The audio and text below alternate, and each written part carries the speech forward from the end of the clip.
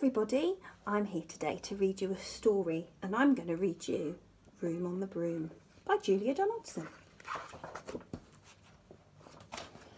The witch had a cat and a very tall hat. Here's my witch.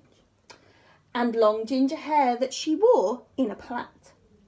How the cat purred and how the witch grinned as they sat on their broomstick and flew through the wind. Gonna pick up the cat. Oh, there they go. They're going to go together. But how the witch wailed and how the cat spat when the wind blew so wildly it blew off her hat. Down, cried the witch as they flew to the ground.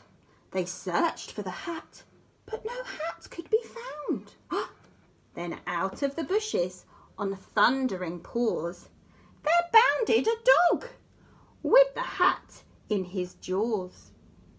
He dropped it politely and eagerly said, as the witch pulled the hat firmly down on her head, "I am a dog as keen as can be. Is there room on the broom for a dog like me?" "Yes," cried the witch, and the dog clambered on. Ms Puttock might find this a bit tricky. Oh. The witch tapped the broomstick and whoosh, they were gone.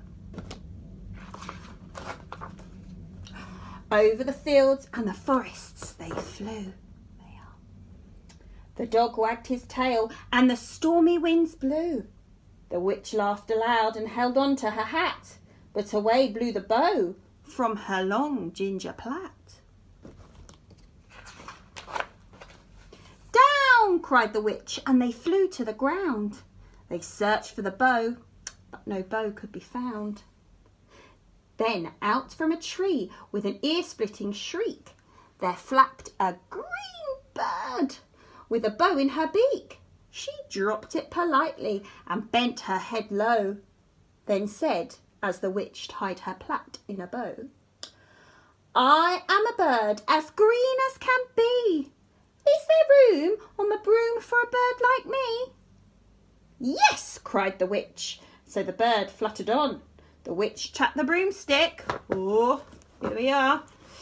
And whoosh, they were gone. Over the reeds and the rivers they flew. The birds shrieked with glee and the stormy wind blew. They shot through the sky to the back of beyond. The witch clutched her bow, but let go of her wand. "Down!" cried the witch, and they flew to the ground. They searched for the wand, but no wand could be found.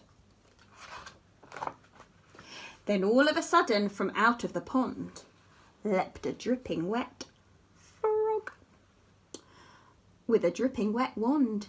He dropped it politely and said with a croak, as the witch tried the wand on the fold of her cloak, "I am a frog as clean as can be. Is there room on the broom for a frog like me?" "Yes," said the witch. So the frog bounded on. The witch tapped the broomstick and, oh, I need 2 hands for this now. And, oh, here we all go. Whoosh! They were gone. Over the moors and their mountains they flew. The frog jumped for joy. And the broom snapped in two. Ah! Down fell the cat and the dog and the frog. Down went they went tumbling into a bog. The witch's half broomstick flew into a cloud, and the witch heard a roar that was scary and loud. Where's my witch gone? Here she is. "I am a dragon. Oh, as mean as can be. And I'm planning to have witch and chips for my tea." "No!" cried the witch, flying higher and higher. The dragon flew after her, breathing out fire. "Help!" cried the witch, flying down to the ground. She looked all around, but no help could be found. The dragon drew nearer and, licking his lips, said, Maybe this once I'll have witch without chips. But just as he planned to begin on his feast, out of the ditch rose a horrible beast. It was tall, dark and sticky, and feathered and furred. It had 4 frightful heads. It had wings like a bird. And its terrible voice, when it started to speak, was a yowl and a growl with a croak and a shriek. It dripped and it squelched as it strode from the ditch. And it said to the dragon, "Buzz off, that's my witch." The dragon drew back and he started to shake. "I'm sorry," he spluttered. "I made a mistake. It's nice to have met you, but now I must fly." And he spread out his wings and was off flew the sky.